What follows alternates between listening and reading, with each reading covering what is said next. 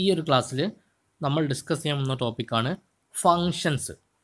അപ്പോൾ ഈ ഫങ്ഷൻ എന്താണെന്നൊക്കെ ഈ +2 മാത്സ് പഠിച്ചവർക്ക് കറക്റ്റ് അറിയാം. കാരണം ആ ഒരു കൺസെപ്റ്റ് തന്നെയാണ് ഇവിടെയും വരുന്നത്. അപ്പം ഫങ്ഷൻ എന്താണെന്ന് നോക്കാം. It is A mapping in which every element of set A is uniquely associated at the element with set B. അപ്പം സെറ്റ് എ എന്ന് പറഞ്ഞ സെറ്റും സെറ്റ് ബി എന്ന് പറഞ്ഞ സെറ്റും ഉണ്ടെങ്കിൽ സെറ്റ് എയിലെ എലമെൻറ്റ്സ് യൂണീക്കായിട്ടൊരു അസോസിയേഷൻ ആരായിട്ട് ഉണ്ടാക്കിയിരിക്കും? സെറ്റ് ബിയിലെ എലമെൻറ്റ്സ് ആക്കി ഉണ്ടാക്കിയിരിക്കും. ആ ഒരു മാപ്പിങ്ങിനാണ് എന്ത് പറയാം? ഫങ്ഷൻ എന്ന് പറയുക. അതായത് സെറ്റ് എയിലെ എലമെൻറ്റിൽ നിന്ന് സെറ്റ് ബിയിലെ എലമെൻറ്റിലേക്ക് ഒരു മാപ്പിംഗ് ഉണ്ടാക്കണതാണ് എന്ത്? ഫങ്ഷൻ എന്ന് പറഞ്ഞാൽ. അപ്പം സെറ്റ് എ എന്ന് സെറ്റ് ബിയിലേക്കുള്ള ഒരു മാപ്പിംഗ് ആണ് എന്ത് ശരിക്കും? ഫങ്ഷൻ എന്ന് പറഞ്ഞാൽ. അതായത് സെറ്റ് എയിലെ എലമെൻറ്റ് സെറ്റ് ബിയിലെ എലമെൻ്റ് ആയിട്ടുള്ള ഒരു യൂണീക്കായിട്ടൊരു അസോസിയേഷൻ ഉണ്ടാക്കും. ആ ഒരു മാപ്പിങ്ങിനാണ് നമ്മൾ എന്ത് വിളിക്കുക? ഫങ്ഷൻ എന്ന് വിളിക്കുക. The set of A is called domain of A function. അപ്പം എ എന്ന് ബിയിലേക്കൊരു ഫങ്ഷൻ ആണെങ്കിൽ എനെയാണ് നമ്മൾ എന്ത് വിളിക്കുക? ഡൊമെയിൻ ഓഫ് എ ഫങ്ഷൻ എന്ന് വിളിക്കാം. എന്നാൽ സെറ്റ് ബിനെ നമുക്ക് എന്ത് വിളിക്കാം? കോ ഡൊമെയിൻ എന്ന് വിളിക്കാം. അപ്പോൾ ഡൊമെയിനും കോ ഡൊമെയിനും.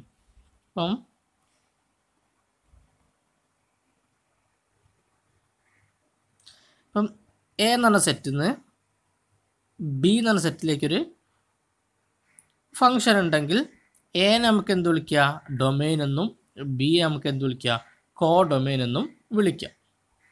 അപ്പം സെറ്റ് എന്ന് പറഞ്ഞാൽ എന്താണ്? ഇപ്പോൾ ഇതിപ്പോൾ ഒരു എ എന്ന് പറഞ്ഞ സെറ്റ്, ഇത് ബി എന്ന് പറഞ്ഞ സെറ്റ്. എയിലിപ്പോൾ 1, 2, 3 എന്ന എലമെൻറ്റ് ഉണ്ടാവും. അതിലിപ്പോൾ ഒരു 5, 6 എന്നൊക്കെ എലമെൻറ്റ് ഇട്ട് വിചാരിക്കുക. അങ്ങനെയെങ്കിൽ ഉണ്ടാവും എയിലെ എലമെൻറ്റ് ഈ ഒരു ബി ആയിട്ടുണ്ടാവും ഒരു അസോസിയേഷൻ ഉണ്ടാക്കിയിരിക്കും. ഈ ഒരു അസോസിയേഷൻ നമുക്ക് എന്ത് വിളിക്കുക? ഫങ്ഷൻ എന്ന് വിളിക്കാം.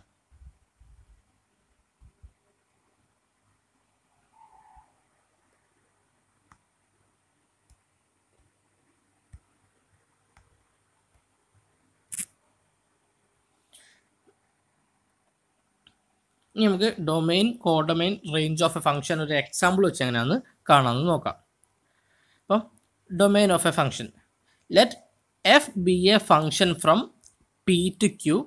The set P is called the domain of A function. അപ്പം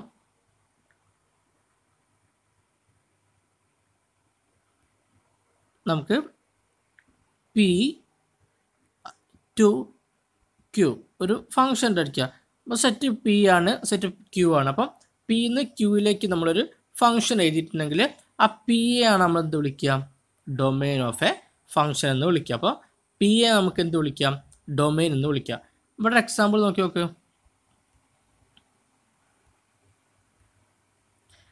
P1 2 3 4 അല്ലേ? ക്യൂ എന്ന് പറഞ്ഞാൽ ABCDE. അപ്പോൾ ഒരു ഫങ്ഷൻ എഴുതിയില്ലേ? 1 നിന്ന് ബി, ഇതിപ്പം ഇവിടെ എഴുതുകയാണെങ്കിൽ 1 2 3 4 ക്യൂവിൽ ഏതൊക്കെ ഉണ്ട്? ABCDE. അപ്പം 1 അങ്ങോട്ട് എഴുതി, 1 നിന്ന് ബിയിലേക്ക്, ദെൻ 2 എയിലേക്ക്, ദെൻ 3 ഡിയിലേക്ക്, ദെൻ 4 സിയിലേക്ക്. അപ്പോൾ നമ്മളിപ്പോൾ ഇങ്ങനെ ഒരു ഫങ്ഷൻ എഴുതിയിട്ടുണ്ടെങ്കിൽ അതിൻ്റെ ഡൊമെയിൻ എന്ന് വിളിക്കുന്നത് ഏതിനെയാണ്? നമ്മളെ പി എന്ന ആ ഒരു സെറ്റിനെയാണ്. ഇവിടെ നോക്കി, domain of function equal to 1 2 3 4. അപ്പോൾ നമ്മൾ പിന്ന് ക്യൂയിലേക്കൊരു ഫങ്ഷൻ പറയുകയാണെങ്കിൽ ആ പി എ നമുക്ക് എന്ത് വിളിക്കാം? ഡൊമെയിൻ ഓഫ് എ ഫങ്ഷൻ എന്ന് വിളിക്കാം. അപ്പോൾ ഡൊമെയിൻ ആണെങ്കിൽ നേരെ ഓപ്പോസിറ്റ് ആണ് കോഡൊമെയിൻ അല്ലേ? അപ്പോൾ codomain of A function. Let F B A function from P to Q. The set Q is called the codomain of a function. നേരത്തെ നമ്മൾ പിന്ന് ക്യൂയിലേക്ക് ഒരു ഫങ്ഷൻ പറഞ്ഞിട്ടുണ്ടെങ്കിൽ പി എ നമുക്ക് എന്ത് വിളിച്ചു? ഡൊമെയിൻ എന്ന് വിളിച്ചു. അതേപോലെ നമുക്ക് എന്ത് വിളിക്കാം? ക്യൂ എ നമുക്ക് എന്ത് വിളിക്കാം? കോഡൊമെയിൻ എന്ന് വിളിക്കാം. അപ്പോൾ പിന്ന് ക്യൂയിലേക്ക് ഒരു ഫങ്ഷൻ, പി ടു ക്യൂ ഒരു ഫങ്ഷൻ ഉണ്ടെങ്കിൽ നമുക്ക് ഈ ക്യൂവിന് എന്ത് വിളിക്കാം? കോഡൊമെയിൻ എന്ന് വിളിക്കാം. ഈ ക്യൂ ആണെന്ത്? കോഡൊമെയിനാക്കി നമ്മൾ എഴുതുക. അപ്പോൾ ഇവിടെ പി എന്ന് പറഞ്ഞാൽ ഡൊമെയിനും ക്യൂ എന്ന് പറഞ്ഞാൽ എന്താണ്? കോഡൊമെയിനും ആണ്. ഇവിടെ ക്യൂ ABCDE ഏതാണ്? നമ്മളിത് കോഡൊമെയിനാക്കി ABCDE എന്നാണ് എഴുതുന്നത്.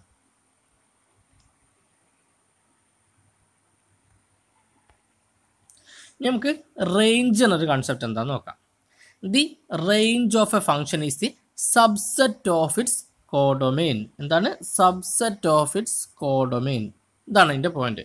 അപ്പോൾ റേഞ്ച് എന്ന് പറഞ്ഞാൽ എന്താണ്? കോഡൊമെയിൻ്റെ സബ്സെറ്റിനാണ് നമ്മൾ എന്ത് വിളിക്കുക? റേഞ്ച് എന്ന് വിളിക്കുക. എന്താണ്?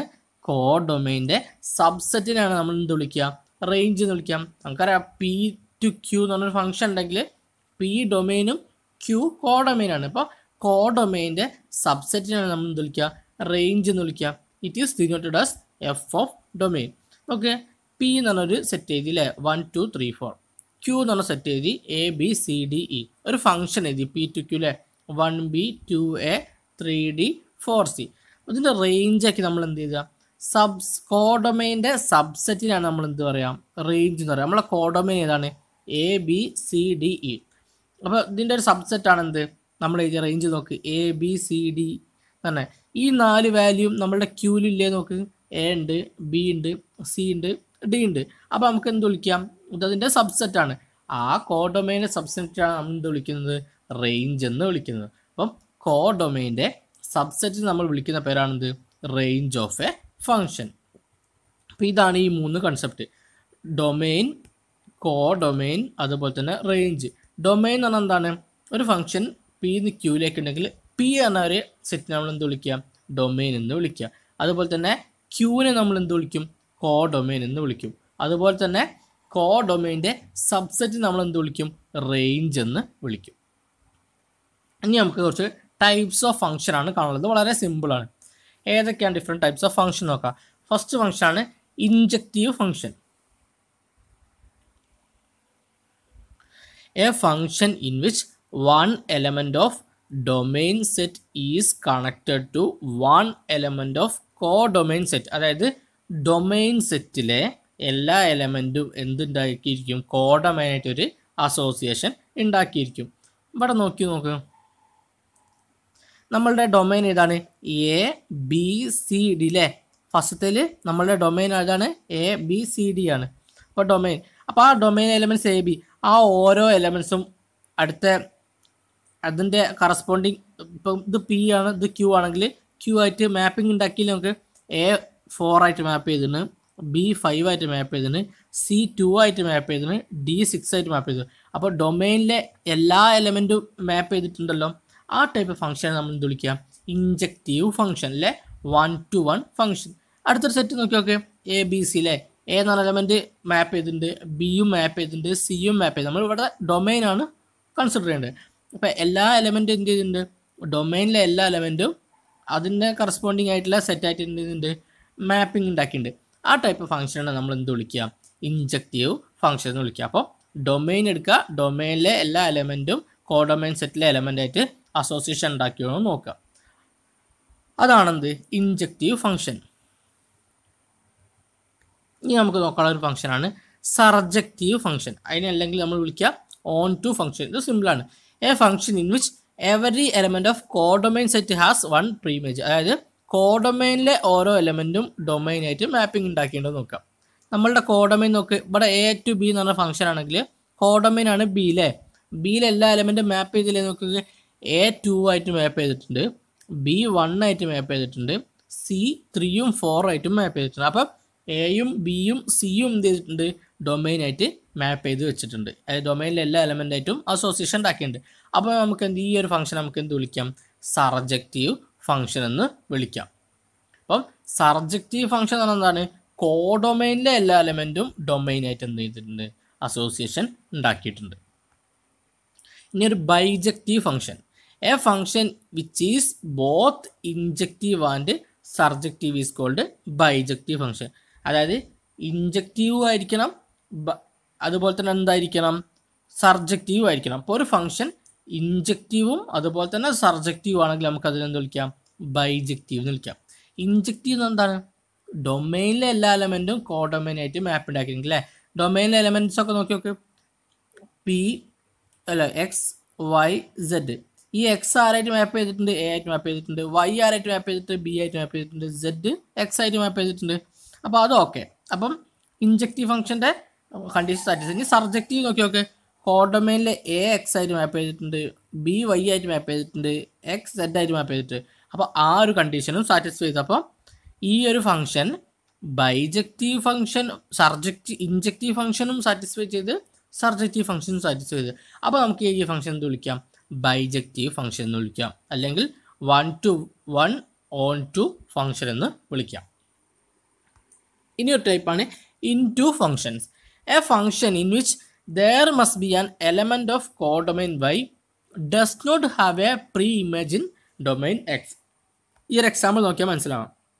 ഇപ്പോൾ നോക്കി നമ്മളുടെ കോഡൊമെയിൻ ഏതാണ്? ബി അല്ലേ. ബിയിൽ 1, 2, 3, 4 എന്ന് പറഞ്ഞ എലമെൻ്റ് ഉണ്ട്. ഡൊമെയിനിൽ എ, ബി, സി ഉണ്ട്. എന്നാൽ ഇവിടെ ഒരു കാര്യം ശ്രദ്ധിക്കേണ്ടത്, നമ്മുടെ കോഡൊമെയിനിലെ ഒരു എലമെൻറ്റ് അല്ലേ 4 എന്തായിട്ട് മാപ്പ് ചെയ്തിട്ടില്ല.